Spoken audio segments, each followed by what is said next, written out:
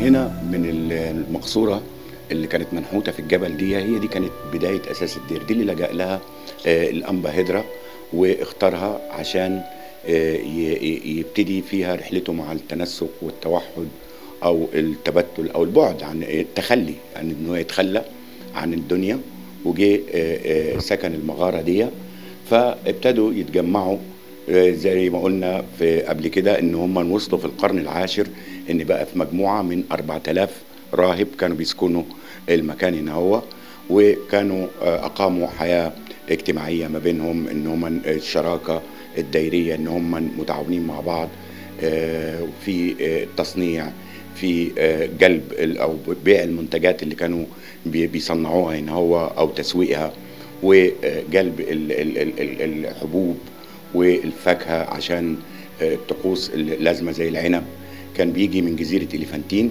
يعني كان في تبادل وتبادل منفعه. وحتى في وقت معين ايام اخو صلاح الدين الايوبي تورانشا هجم على منطقه اليفانتين، النوبيين احتموا بالدير، وكان هنشوف برضو قصص كتيره عن المواطنه والمشاركه اللي كانوا عايشينها المسلمين مع الآباء الصحراء أو رهبان الدير اللي موجود في المنطقة دي.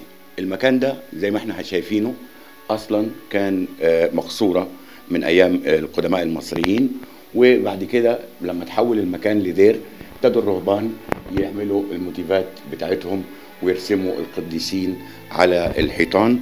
وهنا بنشوف الأماكن هنا هو جوه المغارة نفسها، بنشوف تفاصيل زي مناظر القديسين والتلاميذ، والسقف برضو بنشوف فيه بقايا ألوان وموتيفات من العصر المسيحي، تمام، وفي بقايا من تحت من العصر المصري القديم زي ما احنا شايفين. هنا هو الخطوط دي اللي كانوا بيرسموها المصريين القدماء، وهم أضافوا عليها في العصر المسيحي الرسومات. برضو بنلاحظها ان الناسكين والمتعبدين كانوا بيربطوا شعرهم هنا اهو وهم بيتعبدوا عشان النوم ما يغلبهمش. لو اتحركت دماغه شعره الدماغ بتصحيه ضفيرة الشعر اللي بتبقى مربوطة في المكان ده عشان تساعده ان هو يسهر ويبقى عنده يقظة ويواصل التعبد والتقرب، ويقرأ في الأسفار والمواعظ بتاعة الكتاب المقدس. فهنا اتحول المكان، ده جزء يعتبر من الكنيسة بس بيؤرخ ان دي كانت اول البداية بتاعت الدير، كانت المقصورة بتاعت قدماء المصريين اللي احتمى بيها الانبا هيدرا في القرن الرابع.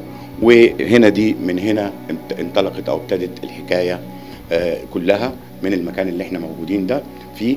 فهنسيب الكنيسة دلوقتي ونطلع على القلايات او القلالي او الخلاوي، الاماكن اللي كانت مخصصة للإعاشة وللإقامة بتاعة النساك بتوع دير الانبا هدرا.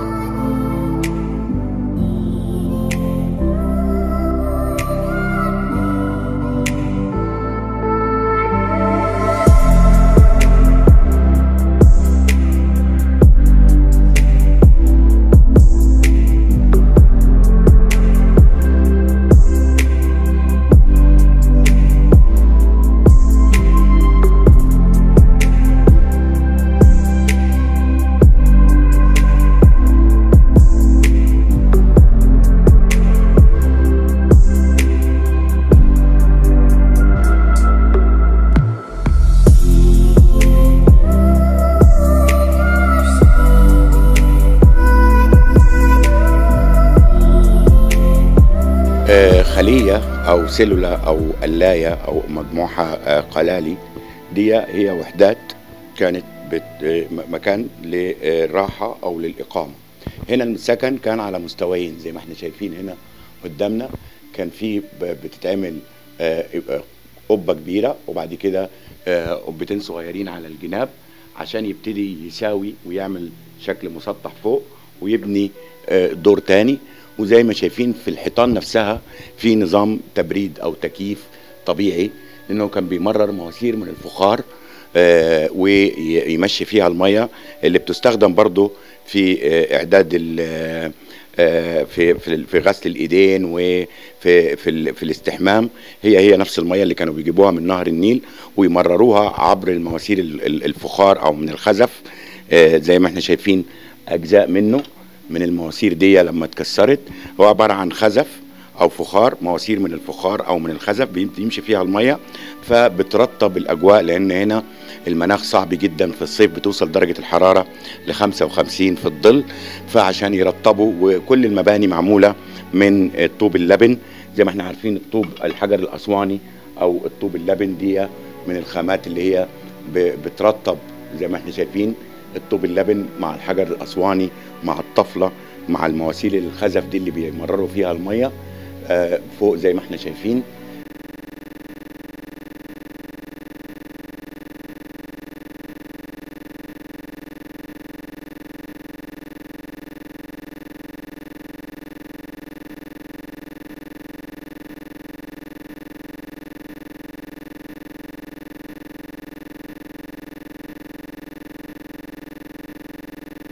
القلاية أو الخلية زي ما بيقولوا عليها سيلولا في الغرب، هي وحدة مكان لإقامة أو لنوم أو لراحة المتعبد، مكان قوة بيحط فيها الأغراض الشخصية بتاعته، وممكن يحط فانوس أو لمبة للإضاءة، وده السرير. طبعا هو زاهد في الحياة، مش عايز أي نوع من الترف أو الرفاهية. حتى النومة بتاعته مش عايزها تبقى نومة مريحة، فواخد شكل بيضاوي في الشكل المنبعج اللي احنا شايفينه ده بتاع الأسرة بتاعتهم. فكل مكان وقوة عشان يشيل فيها أدوات الإضاءة أو أدوات الكتابة أو الكتب بتاعته اللي أو الهدوم بتاعته في زي دولاب معمول في الحيطة لكل راهب من الرهبان اللي كانوا بيسكنوا الدير. فدي الوحدة الأساسية أو مكان السكن. هو كان على مستويين، ده المستوى الأول وفي مستوى تاني فوق منه. بعد كده هننتقل لأماكن الإعاشة زي صالة الطعام والمطبخ اللي كان بيتم فيه تجهيز الأكل. وزي ما احنا عارفين في الأديرة كانت الوجبة الرئيسية هي وجبة الفطار، لأن هي اللي كان بيتوزع فيها المهام. كل واحد بيبقى عارف دوره او الحاجه اللي هيقوم بيها او الشغل بتاعه طول النهار، بياخد التعليمات بتاعته في وجبه الفطار. كلهم بيتجمعوا مع بعض. هنشوف صاله الطعام اللي كانوا بيتجمعوا فيها وبيتناولوا فيها وجبه الافطار. كل مجموعه من الرهبان اللي كانوا بيتشاركوا هنا الحياه الديريه مع بعض كانوا بيقعدوا على طاوله حوالين الطاوله دي. هنا هنخش نبص نشوف أماكن تجهيز الأكل ومعصرة العنب والمكان اللي كانوا بيبلوا فيه الترمس. وهنا زي ما احنا شايفين مكان اللي كانت معصرة العنب. هنا كانوا بيقعوا على رجلهم كده، هو بتيجي الفاكهة بتتعصر بتنزل في الحوض ده. كل اللي بيتعصر بيتنقل هنا هو للكتلة الجرانيت للتخمير والتعتيق على مراحل مختلفة. وهنا الترمس بيتبل والحمص وكل الحبوب اللي هم هيستخدموها في الوجبات بتاعتهم. وهنا البرج زي ما احنا شايفين فوق اللي كان فيه جرس الكنيسة. وزي ما قلت لكم دي كانت الدعوة او الكوات اللي احنا شايفينها على شكل صليب دي اللي كانت زي المزاغل بيتحط فيها مشاعل بالليل، وهي اللي كانت بتلفت انظار قوافل الحجيج او اي حد مسافر بالليل مع العتمة بيظهروا الانوار دي او الاضاءة دي بتظهر بشكل صليب، وبتدعو كل المسافرين انه هنا هيلاقي مكان ياكل يشرب يأمن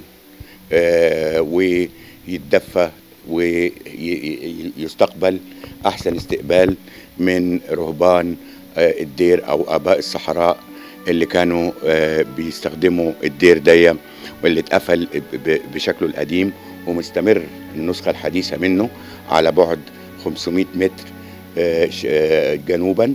مستمر دير الانبا هدرا لغاية دلوقتي، وموجود كرمز لتحضر وترابط المصريين من آلاف السنين.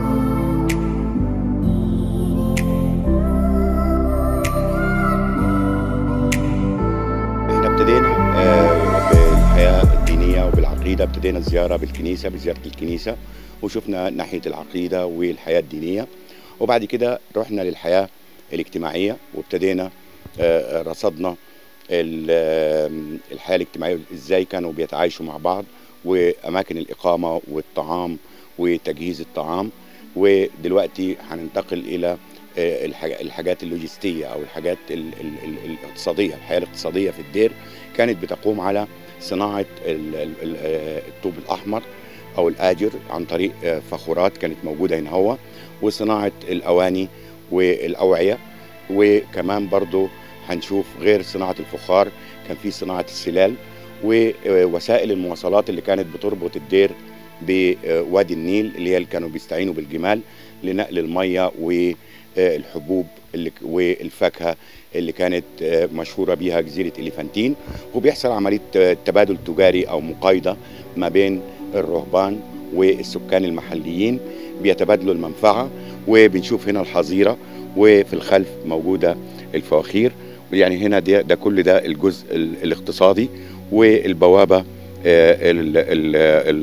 الجنوبية موجودة هنا هو قدامنا، وغير البوابة الشرقية، وهنا البوابة الغربية كان في بوابتين واخد شكل حصن أو واخد تحصين عسكري ضد الهجوم بتاع أي هجوم من البدو أو من سكان الصحراء. كانوا مأمنين نفسهم، ومن جوه كانوا عملوا الحياة الدينية والحياة الاقتصادية والحياة الاجتماعية زي ما شفنا جوه أو في داخل الدير.